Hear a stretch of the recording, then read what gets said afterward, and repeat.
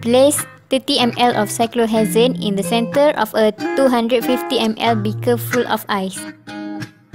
Next, put a thermometer inside the tube until the temperature has dropped to 10 degrees Celsius.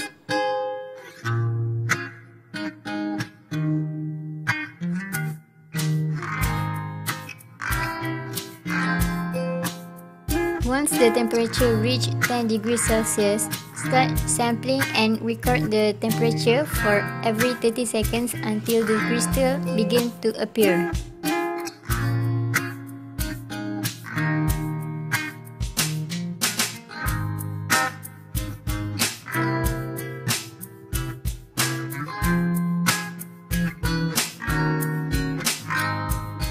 For first step, weigh 0.5 gram of unknown solid as a solute into a small dry test tube by using electronic balance.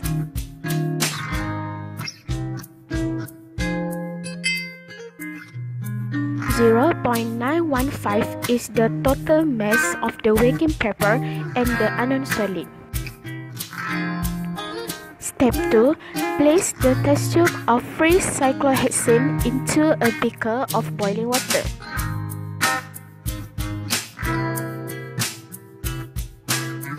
Then, put a thermometer inside the test tube.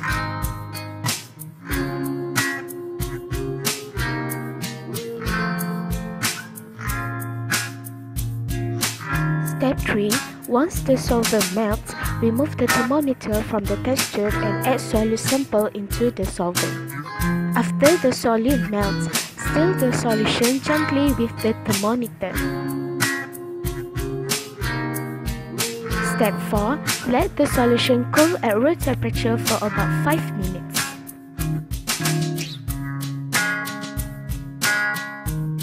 Step 5. Place the tube into a 250 ml of beaker full of ice and put a thermometer inside the tube. Wait until the temperature has dropped to 10 degrees Celsius.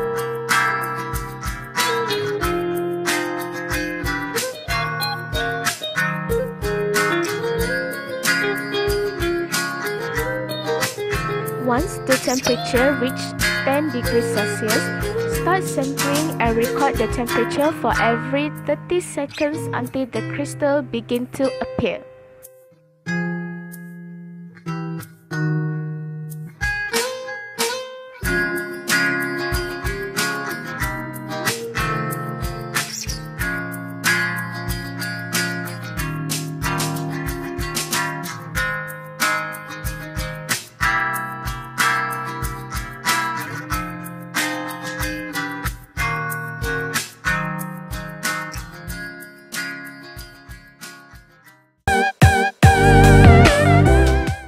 Assalamualaikum and hi to everyone.